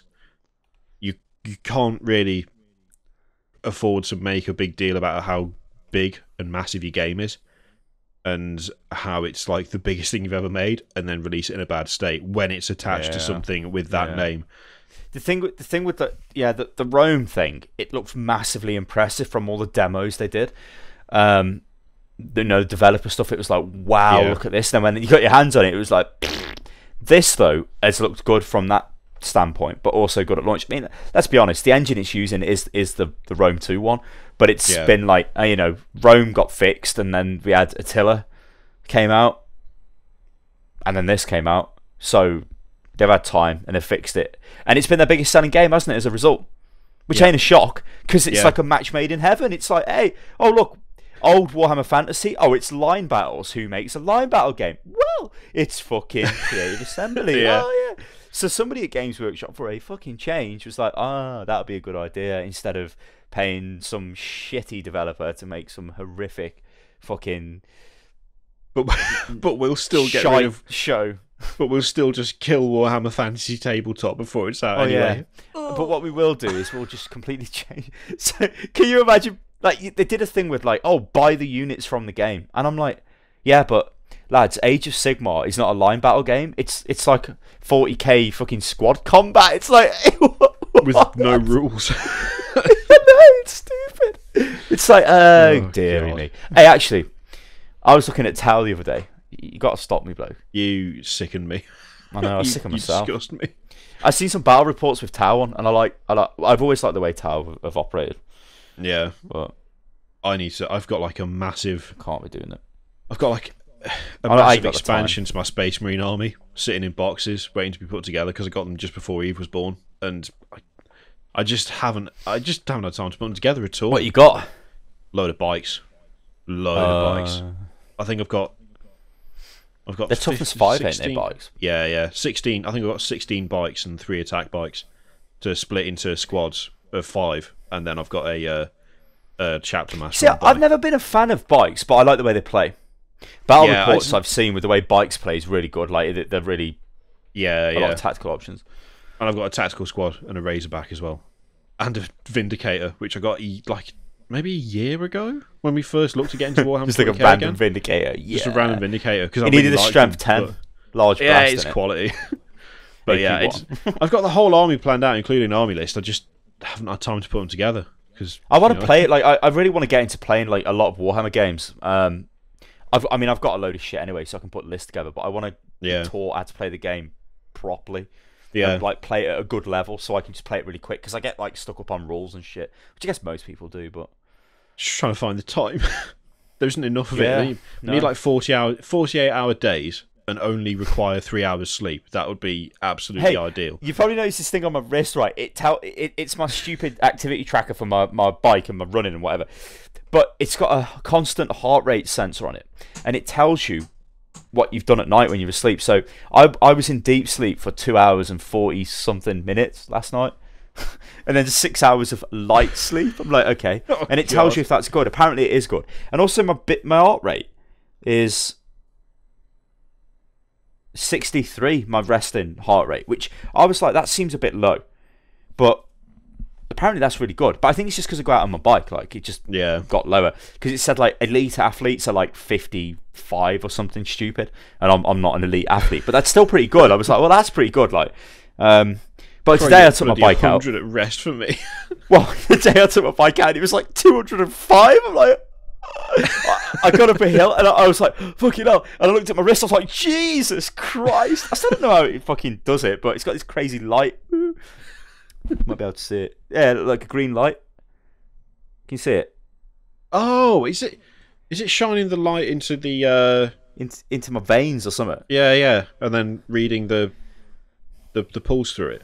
Yeah. I didn't know you could. I didn't know you could do that with just having it on one side or through the wrist. I thought it had to be like. It's new. It's brand new. It's brand new. This thing. Oh my! Jamie said that. No, you can do it through the wrist. What's good with this is it's GPS, so you can do speed and stuff. So when I'm on my bike, I've got a speedometer on my arm, and it tells you where you've been. Like, that's what's good with this one. It's a fancy Garmin one, man. It's good shit. It's like ridiculously high tech. It's crazy. It's got emergency navigation on it if you get lost as well. How? What is it, like a little map, or is it like a compass or something? No, yeah, it's like a fucking map. It tells you where to go. It's got what the hell? It's got GLONASS on it as well, which is the Russian GPS in case GPS isn't good enough. So you can connect to the Russian GPS. Oh my God. I didn't even know that was a thing. I was like, what the fuck? Yeah, but then the KGB know where you are, so. Yeah. And they'll send one of them Russian bear bomber things over to get me. Like, they fly around Cornwall. Whoa, shit. Oh, God. Or whatever they do. Don't they fly around the North Sea or something? Yeah, no, they push the boundaries a It's bit. like some old bomber from the Poke it, fucking test it a 50s, little and bit. then we send up like a super fucking Eurofighter thing. Yeah, well, yeah, they can't afford anything else, can they? Yeah, but they've got thousands. They'd probably beat us in the war. I refuse to believe it. I don't think one Eurofighter would beat 1,000 fucking MiGs or whatever it said. You know what? I went to the 21. Imperial I War want to go Museum. there. Oh shit! I was meant it's to at go down to Duxford. London. I was meant to go down to London a couple of weeks ago, and I wanted to go there. In fact, my hotel was near that place. The fucking because I wanted to. I even looked. Well, at it on Google there's a Earth. I was couple. like, There's mate, one in. There's a Spitfire in the fuck yeah, hanging from the roof. There's one in tanks. central London, and then there's one further out, in a place called Duxford that has an air show. We were there a couple of days before the air show was there. They had this. This one was in London. It was by Hackney. They had this amazing, like, it was like this big glass exhibit that ran all the way up to a special hangar they've had built for an American aircraft section, which has got stuff like that A-10 Warthog plane. Oh, it's there's a big gun in it. Just the mini gun, but then the plane's been built around it, and it like halves its speed when it fires or something because it's so ridiculous. And they've got like they've got a U-2 in there and one of those massive stealth bombers. They've got loads of stuff. Americans really like their flying fortresses. It turns out there were 4 varieties in that hangar, and apparently there's way more than that, but they've only got the 4 in there. But leading up to it, there's these glass panels all the way up the path, and it's like an art piece that's in memory of all the soldiers that died in World War II, all the pilots that died in World War II, and it was literally every American pilot that had died flying from Duxford alone in the UK to raid Germany and the surrounding areas. It was thousands, literally thousands, and it showed the planes that had been lost, so like the number of planes that had gone down during the course of the war. One entire wall, which was like a good 100 meters or so, the entire thing was just bombers, and I was like, what the hell? What? I know we lost a lot of bombers, but really, how many bombers? And then I found out it's because when the Flying Fortress was first designed, they just sent them out in packs without any fighter escort. Yeah. It was just like, oh, well, they've got guns all over them. They'll be fine. They can cover each other. Turns out, not true. Absolutely not true. From what I understand is, the Germans, when they seen that happening, was like, this cannot be real. So all they did was, they just went above and they came down onto them and just shot them and just... Yeah. Well, because it was like a massive target. Hey, bloke, it's like, look at that massive plane. They lost loads and loads. They didn't even get a fighter escort until, I think it said it was just under 2 years later when they developed the Mustang. It was only when the Mustang was developed that was the only thing that had the range to keep up with the bombers. But it just meant that, like, for God knows how long, it was just like, sir, we lost the last pack. Well, what do you want me to do? About to send out more? Fucking hell. It's just like seeing this massive. Imagine being the Germans, though. You'd be like, we shot down 300 of their bombers. There's another 300. Fuck. It'd be a bit demoralising. Oh, admittedly, a stupid tactic. Like, hordes of just bombers. I'm just trying to see if I can find it on Google Images, because it's like it's crazy. I think it's fairly recent. No. It just goes and it goes and it goes. There we go. So like this is part of it. In fact, I'll put it on the thing. So this is just part of it. That's the start of the exhibit, like the thing. You can just see it. It's just constant. It's just constant and constant. US aircraft lost flying from UK bases. 6,346. Absolutely crazy. Like even having it like on the memorial as you walk up, it's still like you can't get your head around the number, because it's for every one of those tiny little planes on the glass. That was an actual plane. It's just mental. Absolutely mental. It was a dead good exhibit though. There's loads of just quality stuff in there, and it was just before they had the air show that they do once a year. And as we were just about to leave, the one people die at. No, I think this is the safe one. They had what is it called? The Osprey. Do you know what that is? The Osprey. Is that the one that lands aircraft. in the sea? No, it's mental. It's like half helicopter, half plane. It can land vertically because it's got like 2 massive propeller things. Oh on yeah, each side. yeah. It's the American thing. Yeah. Yeah. We saw one of those coming into land. it makes a right noise. It's crazy. You're just deaf. You can't hear a damn thing when it's coming into land because it sort of comes in with the engines pointed up like that, and just like it's like you can feel the air getting beaten to death as it comes in. It's just well, that's so what it's doing, crazy. And battering the air. I mean, do you know what flies around by me? A Chinook or Chinook, whatever you want to call it, and 2 Apaches. You see them all the time, like in formation. Yeah. So what? You just hear a massive noise. It's like Jesus Christ. I mean, them fucking Chinook things they're like a double decker, aren't they? In the sky, yeah. And it's just flying past, and then there's 2 Apaches with it. It's like what? I think they're Apache. I think they are. They're Apaches. They look like Apaches to me. And I'm just like, Jesus, mother Christ. At least I'm safe here, I suppose. If somebody could call the Apaches. Call the Apaches. Because there was an Apache at Duxford, like practicing for the air show, going like all the way up to like vertically, and then sort of turning slightly, not going upside down as such, but kind of like turning so that it leveled out again. It was crazy watching that. It's like you're just watching it, and I was just thinking, it just doesn't look like a helicopter should be able to do that. No. Like, I mean, they operate by getting lift from the propeller. When it's like that. And like say the propellers are there, it's like how is it staying up? I don't understand. It's like physics doesn't work like that, does it? But apparently it does because it never crashed. So obviously it's fine. But yeah, it was mental seeing that. It was just crazy. And let's be honest, walking through there, I was struck by some planes. Just like, who the fuck thought of that? Like, what is that? there was one that looked like a shoebox with wings. It was terrible. It was like the ugliest thing I've ever seen in my life. And then when I found the little thing for it, it's like it was unreliable, and it was not very aerodynamic, and it wasn't very fast, and it couldn't carry any fuel.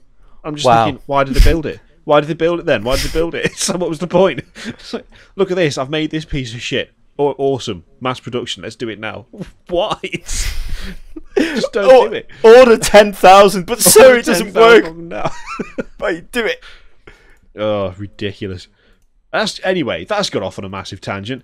But then it's Hotfix. It always goes off on a massive tangent. So we've covered Overwatch, multiple games and news and hostile takeovers, Man in the High Castle, record play, randomly, and military aircraft. So you cannot say that you do not get variety and entertainment from this. You don't know what's going to be covered. It could be anything. And mental watches from the future that can tell you where you are and allow the Russians to spy on you. This ain't from the future. This is like just normal. But it's new. But it's just normal.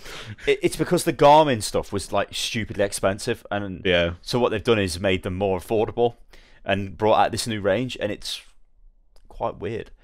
It's just good because you can, like, if you can monitor your heartbeat, it builds up a better like profile, and also when you're doing like physical activity, you can work out if it's good for you based off your heart rate. Yeah. But for me, like, I could have bought this crazy thing that you put on your chest, but it looks dumb as shit, and I don't want that on my chest.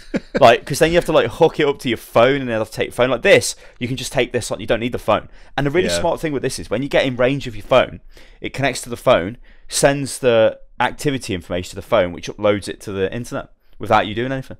It's quite good. I mean, it doesn't have like expandable memory in it or anything, and you can't like play music off it or whatever. But yeah. It's crazy. No. Still sounds like it's from the future. Still sounds like it's from the future. It's got like a blue band on it. It's touchscreen. It lasts for 5 days on charge as well. It's pretty good. Well, so I think Apple needs to get in touch with bloody Garmin then, doesn't their watch last about an hour? Apple's watch is like weird. The problem with them is that the battery life is shit, because this is basic, right? It's not fucking got apps on it or whatever. And they just wreck the battery life. But people want all the apps, don't they? You want to be able to make a phone call, you want to be able to do this and that, and the Apple Watch lets you do it. But it costs a stupid amount of money. And if Steve Jobs was still alive, and you can only do it for a couple of hours. Yeah, and if Jobs was still alive, there's no way on earth it would have had so many different varieties of watch. Like they've got like about I still don't understand how it works. Like as far as I can tell, the watch itself is always the same. It's just the straps that cost different. But even that, I'm not even entirely sure about. And if so, what do Apple even do these days? Make small rectangles. That's it. That's what they do. Then he got like some fancy iPad bollocks. You know, my iPad broke and it never came back. The poor bastard. Oh no! But I live without it now. It's fine. Don't need. I use mine for emails, and that's about it. Because funnily enough, I've got that. Yeah, it's exactly the same. now, Except this is quicker than the iPad. Yeah, this thing. My phone's better than my iPad. I smashed mine in though. I was not happy about that. I've dropped mine twice, and it's okay so far. Although I've got to say, I do like the ostentatious gold colour. Oh, it's gold. Fucking pimp colour. Never had a gold phone. Probably never will either. Get smudgy as hell. Gotta go for gold. Anyway, ladies and gentlemen, that is it for Hotfix this week. There will hopefully should be another one next week. If there isn't, we'll actually let you know. Really, so I'll let you know or tweet out. And if you're not following me for updates on what's happening with Hotfix and stuff like that, I don't follow know why. Kiri on Twitter Because it quite clearly says at Kirioth down the bottom, and it has done since we've had this overlay, which was about 2 years ago. So for the love of God, just follow me and I'll keep you updated. I'll let you know all the inside wheelie dealings. I don't know. We're going. It's late. That's a show, isn't it? Wheeler dealer. Bye. Yeah. Bye. Mike Brewer. Ed Yeah. China. What do you want to know? What a reference to end.